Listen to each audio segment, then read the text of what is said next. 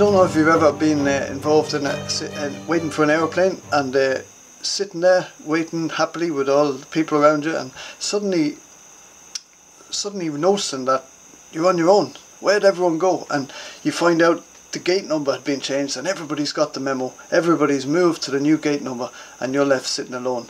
They've all these abbreviations in modern life, and one of them is FOMO, this sense of fear of missing out. And as we look at this section of Paul's letter to the Colossians, from alienation to reconciliation, I wonder, is that partly what's going on here? This sense of FOMO, a fear of missing out.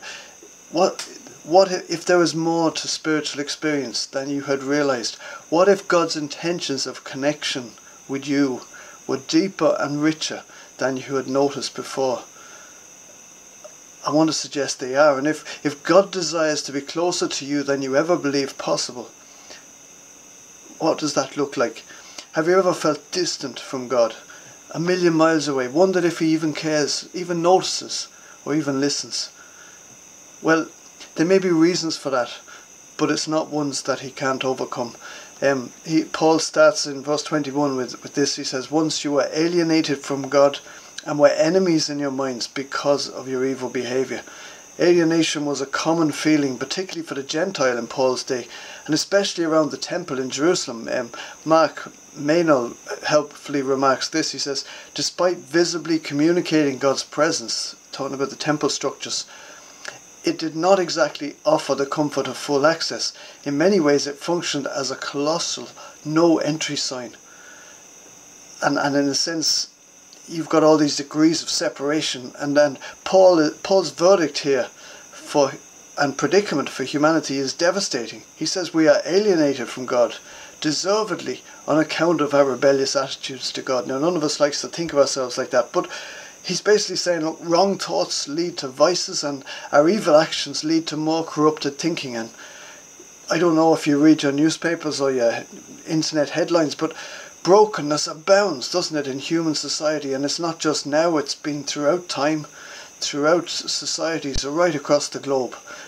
And the alienation is scary, because if Jesus Christ is who He says He is, the Lord of all creation and supreme in redemption, then He is to be separated from this Lord, the one who is the Lord of life and death, is a dangerous thing. And in fact, Paul has already asserted that in one sense you could argue all meaning and purpose is found wrapped up in Jesus. And if that's the case, to be alienated from Him means that we'll struggle to find meaning and purpose, and I think that fits with reality in the world that we live in.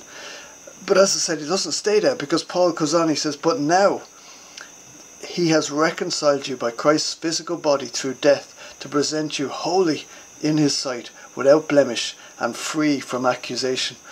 Reconciliation speaks of the pain of a broken relationship, but it also speaks of the beauty of being restored. And Paul focuses on that here. He says the gospel through Paul's eyes, you see, is always God's initiative. He's the one that reconciles. He's the one that steps in first. The Colossian believers had no hand in it. There's no leg up we can give ourselves, no self-help.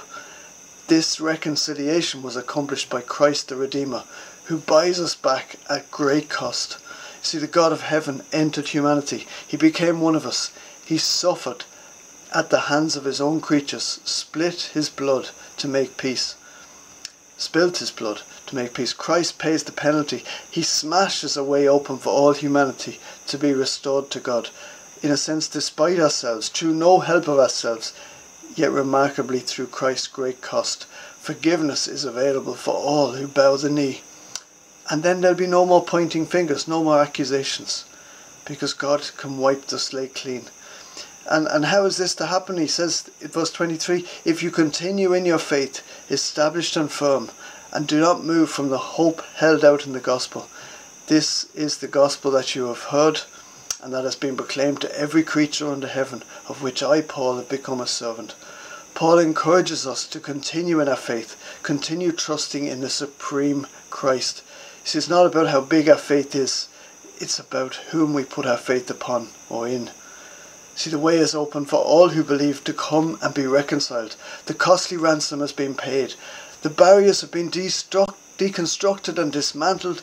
The only thing in your way and my way is our pride and our blindness. You see, all are welcome to come through Christ, the whosoever. So if you feel estranged, alienated, distant from God, don't wait another moment. Don't hesitate. Put your hand out for God, who has reached down to you and to us. Seek his forgiveness now and let God reconcile you and let him bring you peace. I'm your host today, Matt Tuttleby of Bundoran Bible Reflections. Have a great week.